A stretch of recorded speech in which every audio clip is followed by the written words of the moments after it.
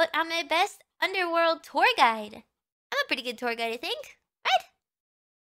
I always thought it would be cool to be like one of those people in the rides. It's like, if you look over to your left, or like in a tour guide, yeah. Or like one of those announcers before you get in a ride, and they're like, please keep your hands, feet, and arms inside the tram at all times. And remember not to use flash photography. And put your bag underneath the chair. Make sure to fasten your seatbelt by pulling on the left buckle. That seemed like it'd be fun.